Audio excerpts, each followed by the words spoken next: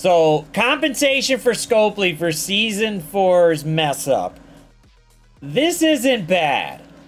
It's not great, but it's not bad. 50,000 Crucible credits. Great, thank you. 20,000 Elite Crucible credits. Cool. Not bad. 2 million gold. Yes. That's just 25 Ultimate Shards.